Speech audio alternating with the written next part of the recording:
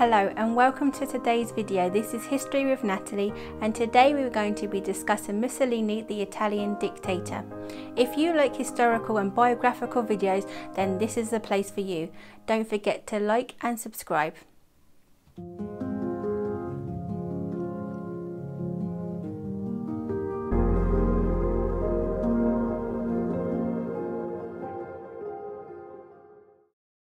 Mussolini was born in July 1883 in northern Italy.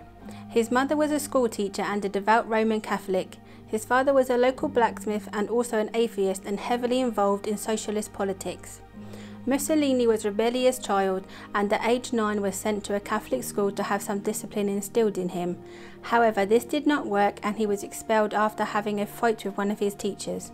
In 1901 he managed to qualify as a teacher but would eventually lose his job due to fighting.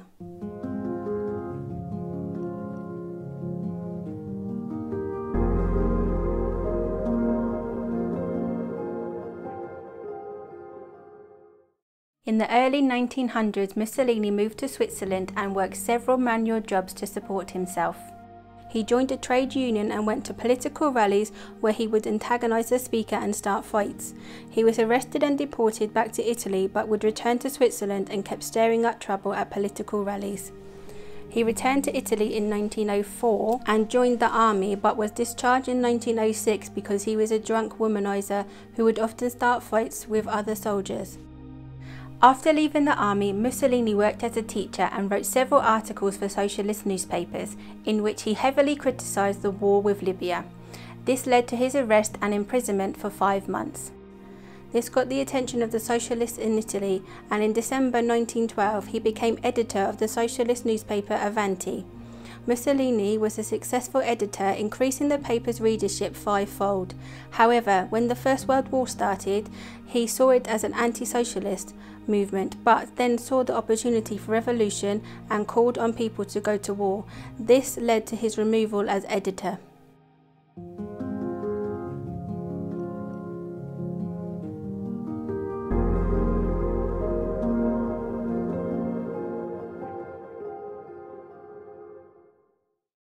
Mussolini set up his own newspaper called The People of Italy. The paper ran from 1914 until he was ousted from power almost 30 years later. Around this time is when he started his own political party, which would become the Fascist Party. Mussolini was called into the army in 1915 and a grenade exploded in front of him. He was badly injured and needed several operations. Mussolini's party entered into the elections but was unsuccessful at this time. After this, he would often beat up his opponents, especially the socialists.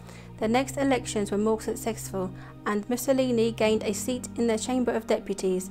Now Mussolini did an about-face on his core principles and became pro-church and pro-monarchy. He gained a reputation as someone who could take control. He renamed his party as a National Fascist Party.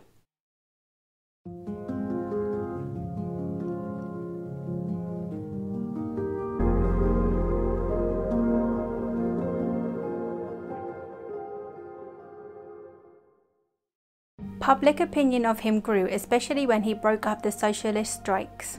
He then after this demanded power be given to him or he would take it by force.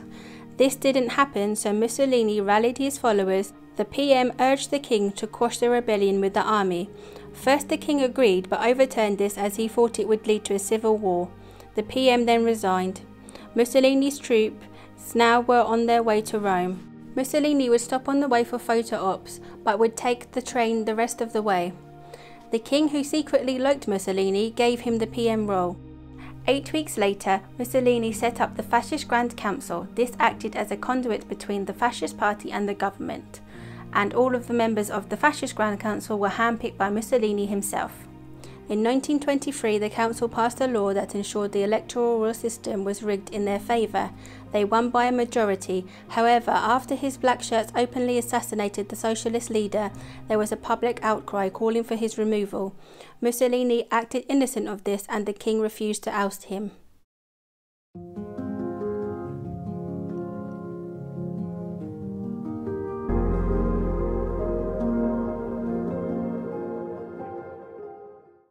Mussolini made modest improvements to the Italian economy, but these were soon wiped out by the Great Depression. Opposition parties were now banned and Mussolini was only answerable to the king. Mussolini invaded Ethiopia in 1935.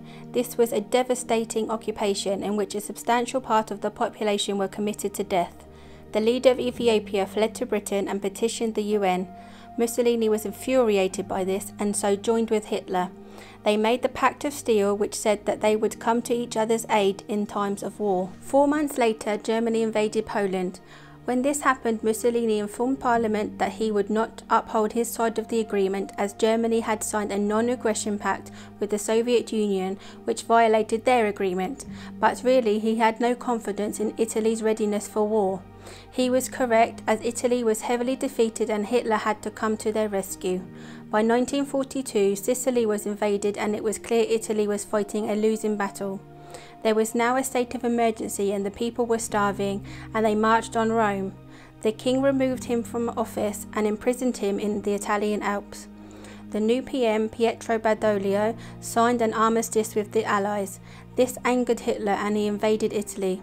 The king and the PM fled and Hitler freed Mussolini. Mussolini was put in as a puppet leader of the Italian Socialist Republic, but Mussolini wasn't interested and escaped to Switzerland in April of 1945. He was taken into custody by the communists, then shot with his mistress the next day. His body was dumped in the centre of Milan, where it was attacked by local crowds. His body was later buried in an unmarked grave.